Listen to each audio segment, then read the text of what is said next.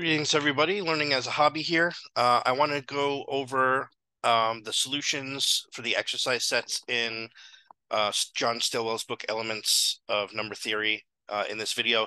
I posted the section summaries for section 1.1, 1.2, 1.3, 1.4 on the channel a few minutes ago, so you should be able to watch those. And then these are the solution sets for those sections. All right, and then hopefully in the near future, I'll be able to post the rest of the videos for chapter 1 so we can finish up chapter 1 in here. So let me bring up my solutions to the exercise sets and we'll go over them. All right, starting in section 1.1.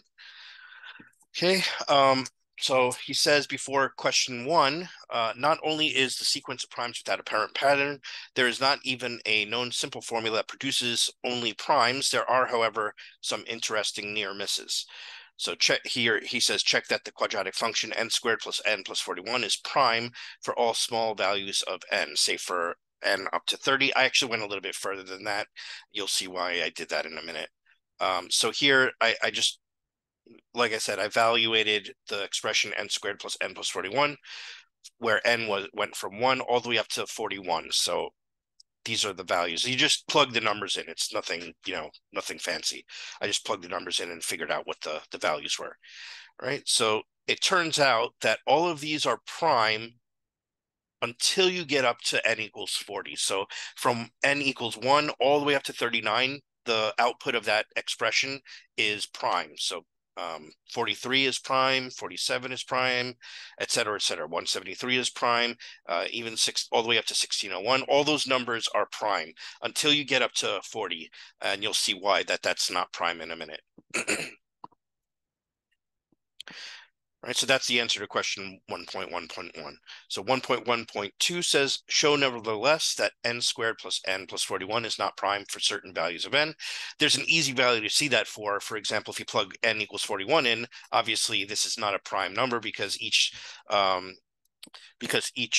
term in the sum has a common factor of 41.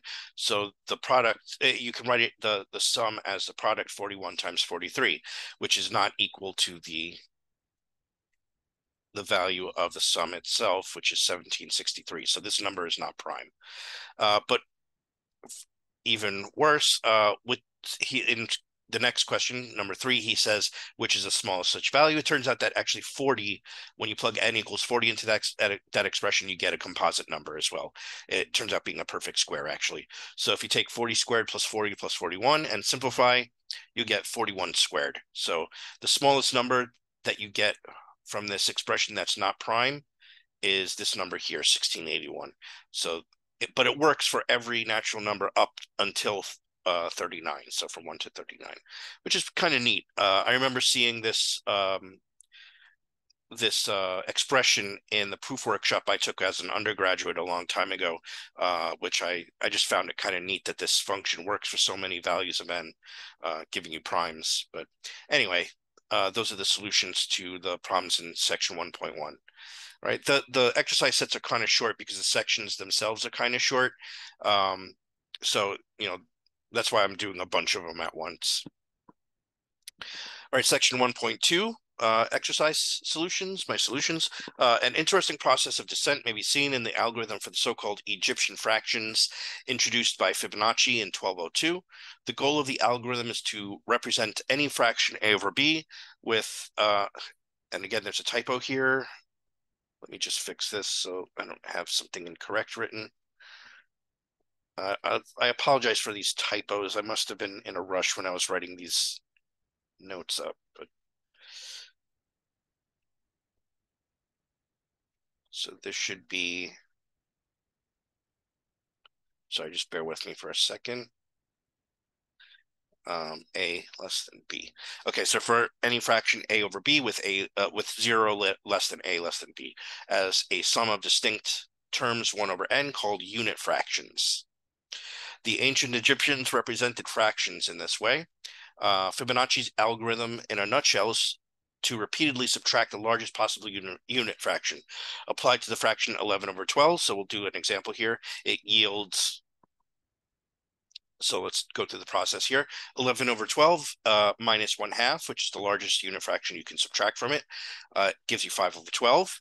And for 5 over 12, you can subtract 1/3, which is the largest unit fraction that you can take from 5 over 12.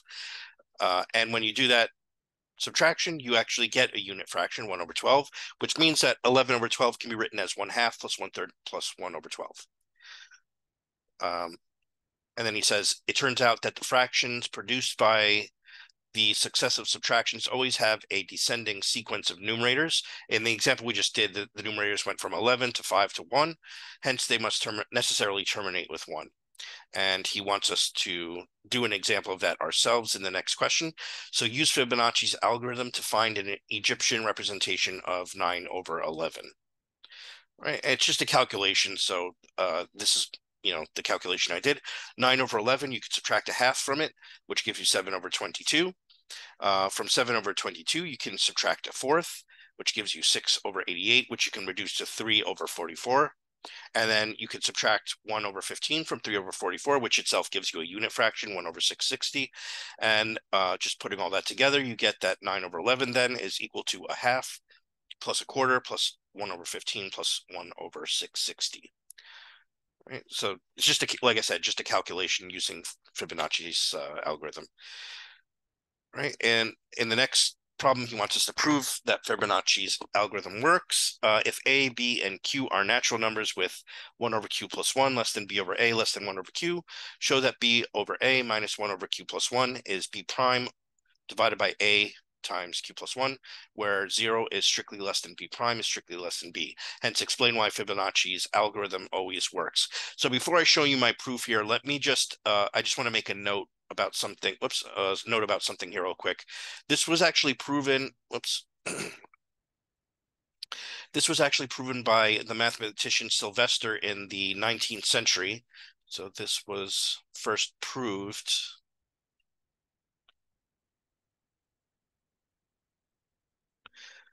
by Sylvester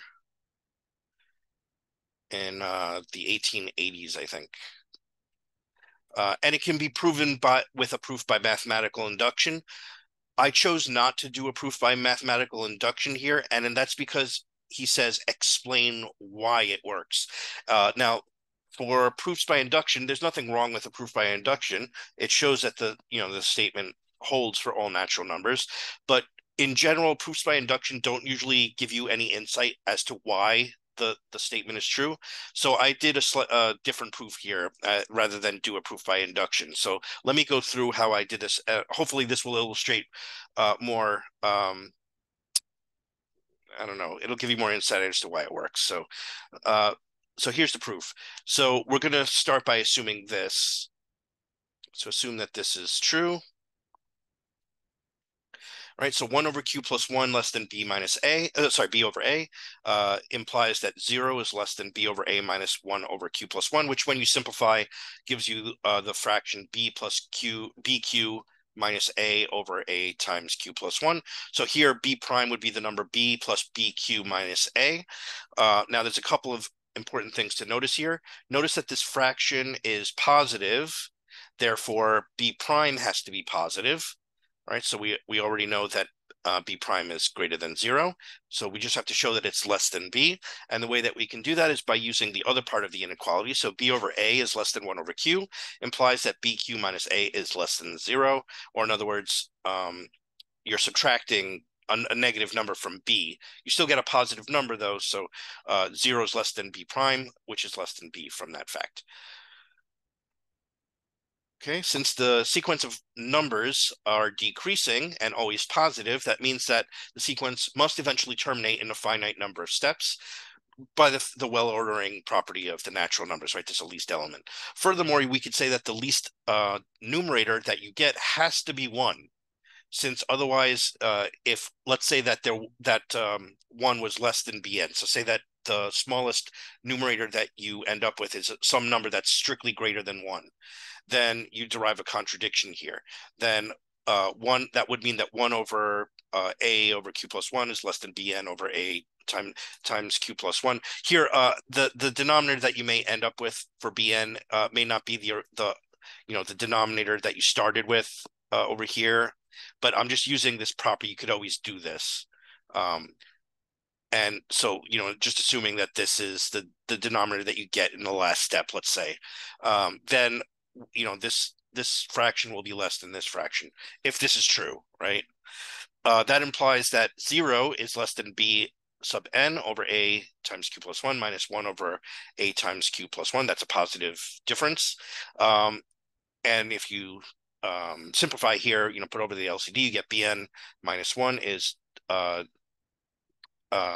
minus 1 over a times q plus 1 shows that 0 is greater than is less than bn minus 1. And notice this is also less than bn, but that's a contradiction, right? That contradicts the fact that bn was the smallest such numerator. So that shows that it has to terminate with a numerator of 1, right?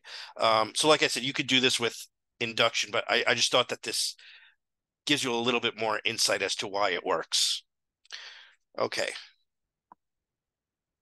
All right, next section, 1.3, a concrete problem similar to describing 4m plus 7n, which was an example we did in the section, so you should take a look at that video if you haven't seen it, is what he calls the McNuggets problem. Given that McNuggets can be bought in quantities of 6, 9, or 20, which numbers of McNuggets can be bought? This is the problem describing the numbers 6i plus 9j plus 20k for natural numbers, or 0, ijk. It turns out that the possible numbers include all numbers greater than or equal to 44 and some irregular set of numbers less than 43, right? So a bunch of questions he's going to ask us about this. So 1.3.1, explain why the number 43 is not obtainable. So that's what I did here. So 6i plus 9j plus 20k, I can rewrite in a more convenient way. So you can write this like this. And I want to set that equal to 43. So if this is equal to 43, then the possible values for k, right, because that's k is the number you're multiplying 20 by, k can only be possibly 0, 1, or 2, because past 2, then you get more, you'll have to get more than 43 McNuggets, right? You can't, the numbers would be too large, right? You'll get starting at 60 McNuggets, right? And you're not allowed to subtract off here. So these are the only possible values for k. So I just go through the cases. So if k is 0, that would mean that 3 times 2i plus 3j is equal to 43. However, 43 is a prime number, and this would, if this were true, this would say that 3 divides 43, which is not true. It's a contradiction. Okay, so k equals 0 is not a possibility. If k equals 1, then you get 3 times 2i plus 3j is equal to 23, but you run into the same problem. 23 is prime. But this statement here, if it were true, would say that 3 divides 23. That's a contradiction, right? And lastly, if k equals 2, which would exhaust all the cases, then 3 times 2i plus 3j equals 3, which would mean that 2i plus 3j is equal to 1, which is impossible for ij greater than or equal to 0. So there's no way to get 1 as a sum of this form where I and j have to be natural numbers. So that exhausts all the possible cases for k, which means there's no way to do this. So there's no way to represent 43 as a number of that form, provided that I, j, and k are not allowed to be integers, but they have to be natural numbers. Okay, next question. Show that each of the numbers 44, 45, 46, 47, 48, 49 is obtainable, which I do down here. You just find the numbers that work. So I won't really go into detail about that. You just find the numbers, all right? So here I've done that. I've represented all of those numbers as a sum of that form. All right, question 1.3.3, deduce from exercise 1.3.2 that any number greater than 43 is obtainable. And this is a similar argument to what we did in the chapter for that problem for, what was it, 4m plus 7n or something. So for any number, here's my solution. Any number n greater than 49 is congruent modulo 6 to one of those numbers there, 44, 45, 46, et cetera, et cetera. Therefore, we can obtain any number greater than 43 by adding a natural number multiple of 6 to one of the elements in the sets above. So that shows you can write any number greater than 49 in that form. All right, so here, next problem, but if the negative quantities -6, -9, and -20 are allowed, say by selling McNuggets back, then any integer number of McNuggets can be obtained. So here, in other words, he's saying if you can use integers instead of just natural numbers, show that you can get any number of McNuggets, right? So here, notice that so here's the next question. Sorry, 1.3.4. Show in fact that 1 equals 9m plus 20n for some integers m and n. I just found the number. So 9 times 9 plus 20 times -4 gives you 1. In other words, 81 minus 80 gives you 1. Okay, 1.3.5, deduce from exercise 1.3.4 that every integer is expressible in the form 9m plus 20n for some integers m and n. So using the fact that you can write 1 as a sum of that form, then you just, if you want to represent the number, the integer k, in that form, you just multiply that first equation through by k, and that tells you what to pick. So you would choose m to be 9 times k, and n to be -4 times k, and that'll give you whatever number you want, as long as it's an integer, right? All right, question 1.3.6, is every integer expressible in the form 6m plus 9n? What do the results in exercise 1.3.4 and 1.3.5 have to do with the common divisor? All right, so here's my answer. So 6m plus 9n, notice, can always be written as 3 times 2m plus 3n, as long as m and n are integers. Which means that any number expressible in the form 6m plus 9n must be a multiple of 3. Okay, you can't get any number that's not a multiple of 3 as a sum of that form. So any numbers expressible as a linear combination of a finite number of integers must be a multiple of their GCD. That's what the problems here that he referred to have to do with common divisors. I actually also kind of mentioned this in passing in the section summaries. So again, you should look at that if you haven't seen the section summaries yet. All right, last problem set for section 1.4. So 1.4.1 says use a calculator or computer. Using a calculator or computer, use the method above to find the remainder when, by above, he means in the section itself. Find the remainder when 1, 2, 3, 4, 5, 6, 7, 8 is divided by 3, 3, 3, 3. You just using the, the division algorithm that he has in the section. That's what I did. So, using a calculator, right? So divide 1, 2, 3, 4, 5, 6, 7, 8 by 3, 3, 3, 3. Then take the integer part, which is 3,704, and subtract it from 3, 3, 3, 3 times that number. Subtract it from 1, 2, 3, 4, 5, 6, 7, 8. That gives you the remainder. So here you can see that the quotient is 3,704, and the remainder is 246. Okay. Next question is similar. Calculate the multiples of 3,333 on either side of 1, 2, 3, 4, 5, 6, 7, 8. So all you do is subtract 1 from the quotient in the previous problem and add 1 to the quotient in the previous problem, and that gives you the multiples on either side of the number that we found, that we are interested in the previous section. So 3,333 times 3,703 gives you 1,234,2,099, and 3,333 times 3,705 is 1,234,8,765. So these are the multiples of 3,033 on either side of the number that we had over here.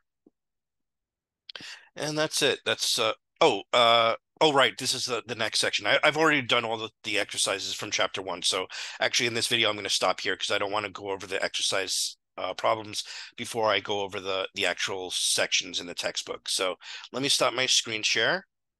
All right, guys, thanks for watching. I'm going to end the video here. I do have a few more videos coming up, hopefully in the near future on the channel. I know it's been a while, but that's because I've been focusing on work and the Patreon page. But again, if you could do me a favor and take a look at the Patreon page, see if you're interested in becoming a member. It is only $5 a month, so it's like buying me a cup of coffee every month, and you get a bunch of stuff for that. So if you could just go to the Patreon page, which I'll leave a link to in the description bar below. There's also a link to it in the channel banner as well, if you click on that, and see if you're interested. And if you are, then I'm happy to have you aboard. So I'll see you guys in the next video. I'm going to be posting, let's see, what do I got coming up on here? Because I know it's been a while since I posted. I got to get around to the exercises for that section in Taylor that I did, which was I think 2.2 or 2.3? I forget now.